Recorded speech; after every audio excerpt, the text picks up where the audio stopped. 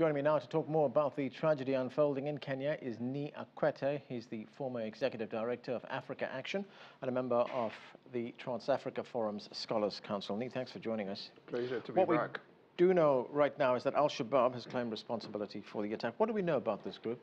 Well, they are a Somali group. I mean, their name emphasizes the youth. They were formed to oppose a previous puppet government put together by the international community. They believe in Islamic rule, but the Internal Courts Union, which split up. And the bigger part of it forms the current government, but the renegade part is what called itself Al-Shabaab, and they have made official links with Al-Qaeda, and they've been fighting the international group that are trying to protect the current government. They go back 5-6 years. So what we're seeing now is the power struggle in Somalia that's crossed over the border into Kenya.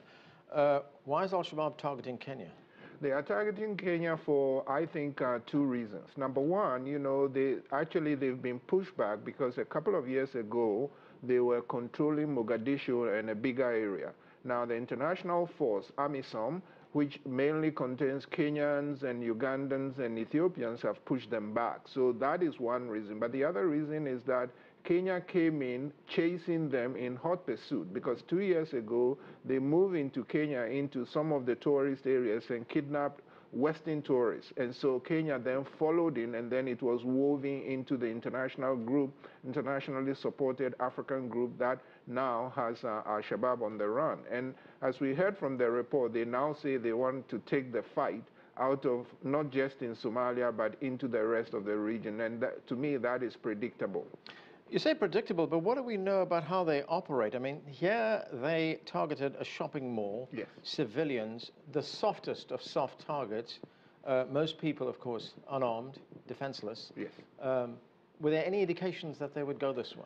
No, I think this is very difficult. So I guess I should be a little more nuanced about predictable. The predictability is that we knew they were going to hit back, but they go out of their way. I mean, all these asymmetrical warriors go out of their way to hit soft targets, to hit when you least expect it. So I think that Kenya, Uganda was hit during the last World Cup. And so I think they and the international backers knew that they will be hit. They didn't know when and where. And I heard, you know, the U.S. Embassy in Nairobi have come out and said they are extending all their help. And that confirms what I expected, that there will be a lot of communication between Washington and Nairobi, even though there's been some coolness between Mr. Obama and Mr. Kenyatta because of the ICC case and the elections, but they will put that aside and focus on how to deal with these terrorists. I remember the attack on Uganda during the World Cup. It was on a bar yes. while a match yes. was taking place. Yes.